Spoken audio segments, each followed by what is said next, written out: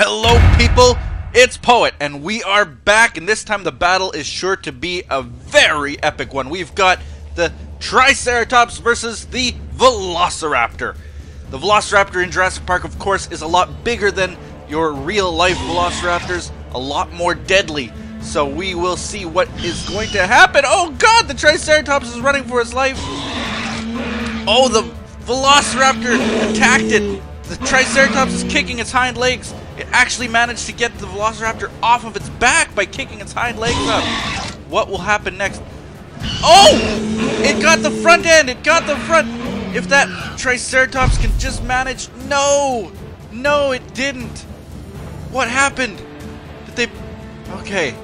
Velociraptor walking away victorious. Triceratops, unfortunately, definitely didn't win this round. Man! I don't think the Triceratops had a chance. But if it could have gotten one of those horns, just one, through that Velociraptor, it might have been able to survive it. If it had been able to kick it off faster, it might have been able to survive it. But instead, the Velociraptor seems to have won. Wow. Amazing.